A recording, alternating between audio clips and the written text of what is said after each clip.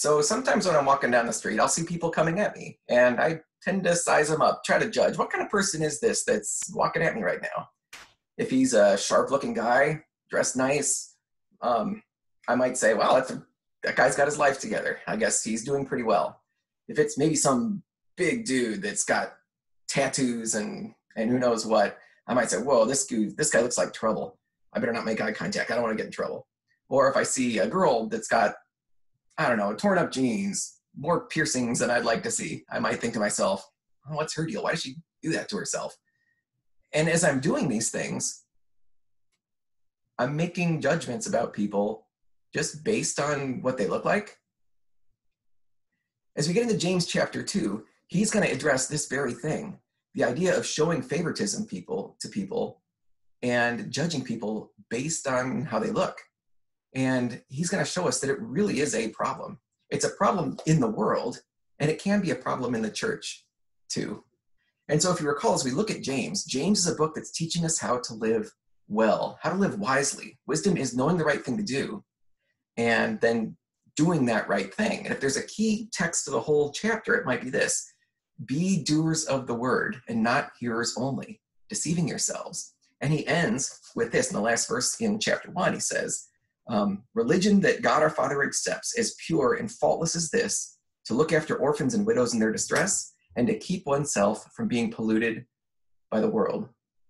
And showing favoritism, judging by appearances, is a very worldly thing. This is how we in the world will act, and it's not right.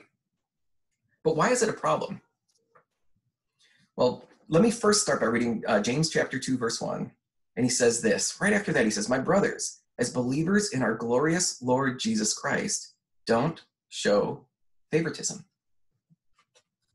So what does it mean to show favoritism? And why is it such a big problem? And we're going to get to that. But before we get to that, we need to address a couple other things. We need to understand who we are before God. We need to understand what God is like. And one way that I want to do that is by considering, what is the image of God? We know that people are created in the image of God. And what does that mean? And so right now I want to consider, what does it mean that we're created in the image of God? And then next time, what does it mean that everybody else is created in the image of God? So if I go way back to Genesis, and if you would turn there with me, well, in Genesis chapter 1 and chapter 2, God tells us about how the world was made. And as you know, God created the heavens and the earth in the beginning, and he created everything in them. He created the world, he filled it all in, including the stars and the moon and the sun and all the creatures. And at the end of the sixth day, he created man. And it says this, he says, God created man in his own image. In the image of God, he created him, male and female, he created them. And it said, God blessed them and said to them, be fruitful, increase in number, fill the earth and subdue it, rule over the fish and the birds and everything. And that's what God did when he created the man. So he created man in his own image. What does that mean? Look with me in chapter 2, verse 7. It says, the Lord God formed man from the dust of the ground and breathed into his nostrils the breath of life. And the man became a living being. Or some translations say the man became a living soul. So this is amazing. This is the people, us, human beings, are unique in all of creation because God created us with a body. He formed us out of the dust of the earth. All the same stuff that everything is made out of in the world, the same stuff that the animals are made out of, he formed us out of that. But he formed the man like as a master craftsman, just as he wanted him. But then he breathed into his nostrils the very breath of life. So what makes people unique is that, yes, we have bodies, but we also have these spirits, this immaterial part of us that thinks and feels and can sense beauty and wonder and can know God. We can praise him, delight in him, desire to be in his presence now and forever. Or we might know God and fear him, maybe hate him and want to escape his presence forever. Right? That's what it means to be given this spirit and to be made in the image of God, to be able to think and feel and praise in this way. And so what does it mean to bear the image of God? Well, one thing it means is that we show everybody else in the world what God is like. This might sound funny, but when my dog sees me, he's looking at the only image of God he's going to get to see, right? So how I treat this creature is how this creature is going to see what God is like. Do I rule over this creature as God rules over me? Am I patient? Do I teach him to be good? That sort of thing. Or am I impatient? Am I harsh? And that sort of thing. Now, it might kind of sound silly with our dog, but consider, how does God rule over us? How does God care for his creation? How do I, as an image bearer of God, care for creation? And the same God who said to rule over creation also told the man and the woman to be fruitful and multiply. Why? Well, God himself is a father. It is his nature to just give life, right? As the Father, he has always loved the Son. As the creator, he has created everything, this outflow of life into the world.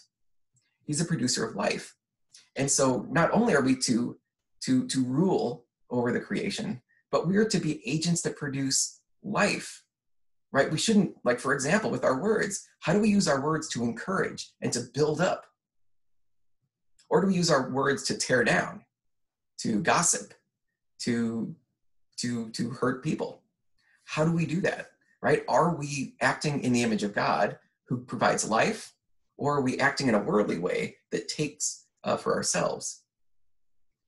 We're in the image of God, right? That means that we rule well over what God has given us. It means that we produce life in as much as we build people up and care for things. But it also means, most importantly, and maybe most obviously, is that we think and speak and act like God. That's the ideal. And that's really what the law of God is. God's law, his rules for us, are the things that describe what God himself is like. If the law says don't murder, right, which really means don't hurt, don't harm. It means build up, give life. It's because God is like that. If the law says don't lie, it's because, well, God is the great truth teller. He is truth. And so we ought to be like him. In a sense, like when I look in a bathroom mirror, I've got the nice glass mirror, and I see almost a perfect image of myself. But have you ever been in one of those gas station bathrooms where the mirror isn't really glass at all, right? It's just this polished steel, but it's never very good, right? Even the best polished steel is a little bit blurry. But then what do people do? They scratch it and write stuff on it and graffiti all over it, right? And what's left when I look at myself is a marred image. And that's kind of where we are at this point. So even though God made us in his image to reflect him to creation, we do have his image, but it's pretty messed up, right? It's really marred. It's got scratches all over it and could be almost unrecognizable in many ways. But we do bear that image of God. So what? So how do we actually know what God looks like? How do we know what that image ought to be? It's almost lost when we look at each other. So how do we know? Well, here's how we know, is that when the time was right, God sent his Son, the perfect image of the Father, into the world. Hebrews 1:3 says, the Son, Jesus, is the radiance of God's glory and the exact representation of his being, sustaining all things by his powerful word. So after thousands of years of this messed up, marred, broken image, God the Father sent his Son to be this perfect image of God. We wouldn't really know what God looks like, except now we've got Jesus. He shows us. God's law teaches us about him, but with Jesus, we actually see it. We see that Jesus showed kindness and compassion to all people. He showed no favoritism, but he did what he did for everyone. He taught people about God, the rich and the poor, men, women, and children, people inside Israel and outside of Israel. He provided food for all the people listening to him inside Israel and food for people outside Israel. He healed people. He healed people that were inside Israel. He healed men. He healed women. He healed children. He healed people outside of Israel. He cared for everybody that came into his path.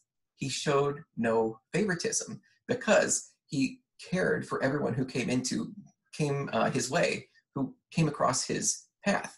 He showed no favoritism. And so as we see Jesus, we see this great example in him. Jesus calls his people to follow him, and we follow him first by his example, by seeing this image of God so that we can start to image it. We can start to reflect it as we follow him. Maybe more importantly, we follow Jesus because he provided the way. He trailblazed the way back to God. When Adam and Eve were created, they were in fellowship with God. They loved God, and it says they walked with God. But after the image was destroyed because of sin, how do they get back to God? If you were this gas station bathroom mirror, how do you get repaired? How do you polish yourself back up? How do you get rid of all those scratches? It can't really be done. But what's impossible with men is possible with God. And so God sent his son Jesus into the world. Jesus showed us the way, but he didn't just show us like how to be good. He actually showed us the path back to God. When the time was right, he gave up his life. He died for our sins, and he was buried. And then on the third day, he rose up again, and now he sits in power at the right hand of God, his Father in heaven. And then, and now where there was no way, now there is this way, in a certain sense, through a death with Jesus, and then through a resurrection to be with him. Nobody comes, Jesus says, I am the way, the truth, and the life. Nobody comes to the Father except through me. And when we believe in Jesus, our sin is placed on his shoulders, and then we stand before God sinless, like Jesus. Now we can follow him. The Father sends the Holy Spirit into us when we believe, just like he sent the Holy Spirit into Jesus, so we can follow him. We have this great hope that even though we die, we know that we will be raised up in a new body just like Jesus, so we can follow him, perfectly imaging God forever. Jesus said, come to me, all you who are weary and burdened, and I will give you rest. Take my yoke upon you and learn from me, for I am gentle and humble in heart, and you will find rest for your souls. My yoke is easy and my burden is light. So the key element in understanding this image of God is knowing that we were made in the image to be like him. The law that God gives us is a good thing. It's called the royal law, the law of liberty, the law of freedom, right? And as Christians, the Holy Spirit trains us to love this law, trains us to walk in this way, and to follow after Jesus.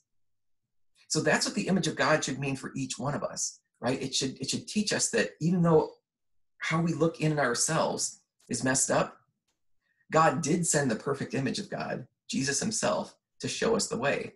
We see what loving is really like, and he provides us the actual way to follow him into God's grace. We die to our sins, we turn away from our sins, we trust in Jesus to take those, and then we follow him.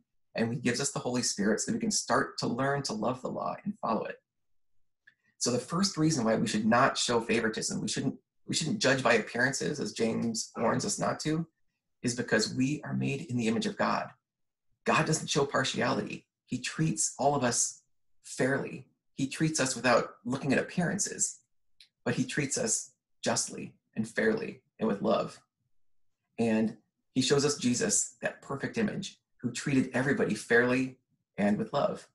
And next time, we're going to take a look at what does it mean then that others are created in the image of God. And I think when we realize what it means that people are created in the image of God, we'll start to shed all of these ideas of judging people from the outside or judging with favoritism and partiality, because we will see there's honor and dignity in every man, woman, and child that God has created. So, thank you.